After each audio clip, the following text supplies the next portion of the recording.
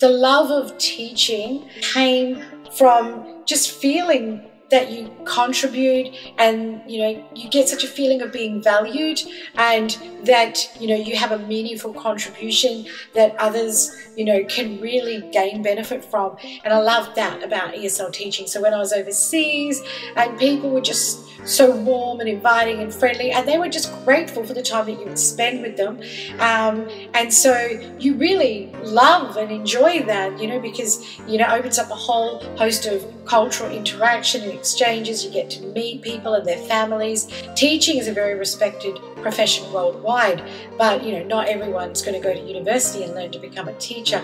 But with ESL teaching, if English is your native language or you're a very fluent speaker, then automatically, you get this opportunity through learning TESOL how to be an English teacher and go on and do this. So you get to experience that wonderful world of being a contributor to others. A lot of people think that teaching isn't something that the average Joe can do, and that you have to have university degrees, and you have to have all this extra training, and you have to have a personality, you have to be a born teacher.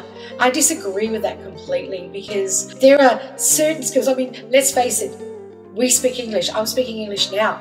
The person who taught me my native language wasn't a teacher, didn't have a university degree. My parents, babies learn their first language from their parents, and that sets them for their entire life. And so we're talking about teaching what you already know, and there are very specific strategies and skills that when you do a TESOL course you learn, so that you know what you're doing. So anyone can do this. You just need to have some empathy for others. You need to enjoy chatting, be warm and friendly and open.